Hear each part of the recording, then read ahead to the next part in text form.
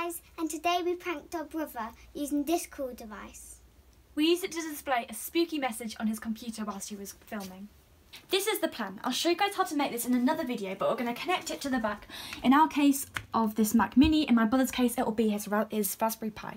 And if you want to give me the camera, we're going to press this button in the middle, and this has started a timer for 10 seconds. In my brother's case it will be 90 seconds. And you can see I'm writing an email here. He'll be doing something like typing in the shell. And then you'll see this: you have been hacked. And hopefully we'll get a good reaction from him. And you can see I'm not typing anything on the keyboard or anything. It's just doing it by itself. It's almost like a ghost has done it. I'm just plugging our Pico into my brother's Raspberry Pi. I would hide it in some clever way, but we have a Pico connected to it most of the time, so it's way funnier just to have it in plain sight. We had everything set up ready to go this morning, but he didn't do the screen recording until later this evening. We waited for hours. And hours. Anyways, let's go see how it panned out. He's about to start his screen recording, so it's time for me to press the button that'll start the 90-second countdown before the prank starts. Bink! Recording. Fast forward about 90 seconds and it's about to get pranked. Here.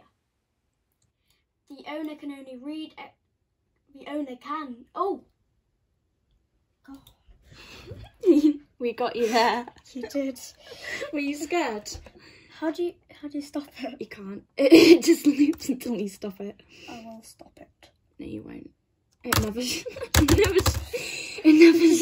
never stops. Good one. Good one.